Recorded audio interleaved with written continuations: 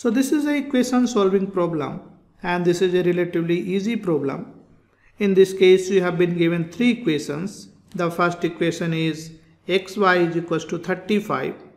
Second is yz is equals to 56. And the third one is zx is equals to 40. And then you have to solve for x, y and z. So let us call this equation as equation 1, and this is equation 2, and this is equation 3. So how will you solve this problem? There can be many methods to solve this problem. One easiest method will be you multiply all these three equations. So if you multiply, then left hand side you will have xy multiplied by yz multiplied by zx, and the right hand side you will have 35 multiplied by 56 multiplied by 40. Now see, on the left hand side you have 2x, 2y and 2z. This means this becomes x square, y square, z square, and this is equals to, you can factorize 35. So this is 7 into 5. 56 is how much? 8 into 7. And 40 is 8 into 5.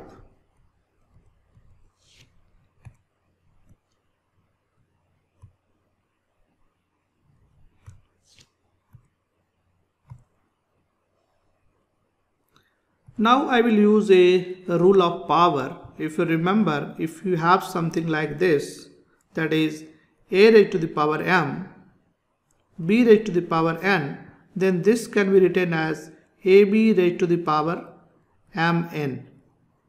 So this is the rule of exponent. So I will use this rule of exponent here. So this thing can be simply written as x by z whole square. And if you look closely this side, you have 2 7, 2 8 and 2 5. So this will be equal to 7 square, 5 square and 8 square. Now in the next step, you can do the same rule to the right hand side. Then this becomes 7 into 5 into 8 raised to the power 2. So from here you can see that x by z is equals to a square root of this number, that is 7 into 5 into 8 whole square. So we will have plus minus. So x by z is equals to plus minus 5 into 7 into 8. So this is the product of numbers. So now I know product of numbers, then I can take any one of the equation to find the possible values of other variable. So let us say if I use equation 1. So if I use equation 1, then equation 1 is xy is equals to 35. So now I can plug the value of xy, which is 35. So this is 35 times z is equals to, this is 5 into plus minus 5 into 7 into 8. So I will have z is equals to plus minus 8 because 35 will get cancelled out.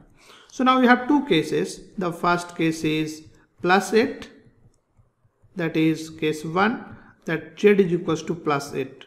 So if z is equals to plus 8, then you can calculate from equation 2. So from 2 I can say yz is equals to 56 and z is equals to 8. So this means y is equals to 7. Now from equation 3, that is xz is equals to 40. Now we have z is equals to 8. So this x into 8 is equals to 40. This means x is equals to 5. So in this case, what are the solution? We have solution x is equals to 5 and y is equals to 7 and z is equals to 8. So this is one solution. Now the second set we can consider, that is case 2. In this case we have z is equals to minus 8. So if you remember, z has two values, plus 8 and minus 8. So from 2 we can say by z is equals to 56 and z is equals to minus 8. This means by is equals to minus 7. Similarly, from 3 I can find value of x, that is xz is equals to 40 and z is equals to minus 8. This means x is equals to minus 5. So in this case, what are the possible solutions? We will have x is equals to minus 5 and y is equals to minus 7 and z is equals to minus 8. So for x by z, we have two pairs of solution.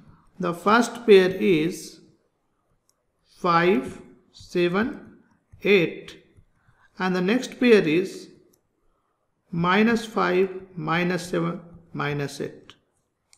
So these are two pairs of solution that is possible for this system of equations. If you want, you can verify these also. You can put into the original equation and check whether they satisfy the original equation or not. So these are the three solutions, and I hope you enjoyed this video, and if you enjoy, please share with your friends, like to this video and subscribe to my channel. I will see you in the next video. Thank you.